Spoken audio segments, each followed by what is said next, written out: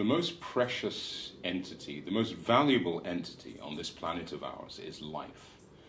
Nothing ever has more worth than life. And that being the case, you would expect for the mass destruction of life to be a big no-no. But it's not. It's a big yes, yes. You look around, terror, blood, death, and all of it for what? Another medal, an extra buck, an extra gram of lithium, another square kilometer of land.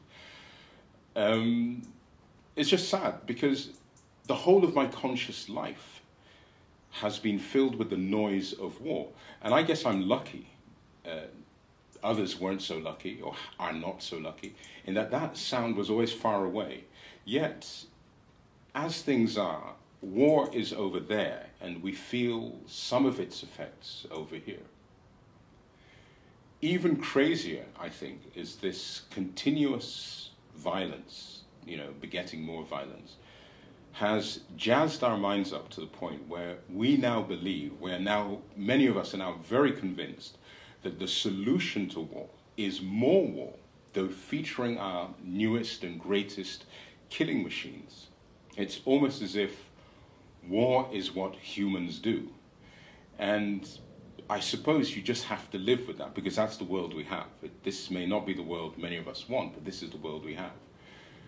And in coming to terms with this, I find being a storyteller helps, because what happens is it becomes quite easy to push my personal anxieties away to one side and set off on this journey of curiosity as I try to find out, okay, why does this happen? Why is the world this way? And so on and so forth. So in Now I Am Here, the journey I took is a journey to show one of the ways in which a very reasonable, ordinary human being like you or I can allow themselves to be led down an increasingly dark path.